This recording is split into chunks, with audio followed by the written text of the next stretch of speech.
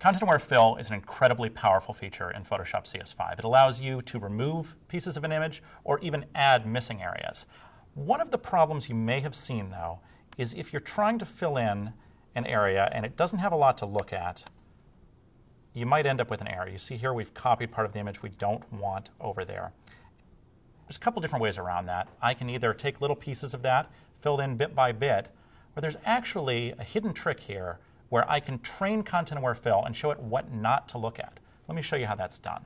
So I'm going to come over here into my layers. I'm going to double-click on the background and create a layer. And what I can now do is add a mask. And with that mask, I'm just going to select my paintbrush here, make sure that's black. I'm going to mask out the area that I don't want it to look at. So it's only going to reference the top of the image there. It's going to completely ignore the bottom, and I can really tune exactly where it will look. So I've built my mask there, come back to my layer, make sure I've selected the image, and now I can come in, select that same area where we had a problem before, come over to the Edit menu,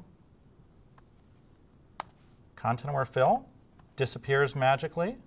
I can get rid of the layer mask, just like so. And I'm left with the image just as I wanted it. Content-aware fill, amazing feature. There you have a little bit of polish and precision to get just the results you're after.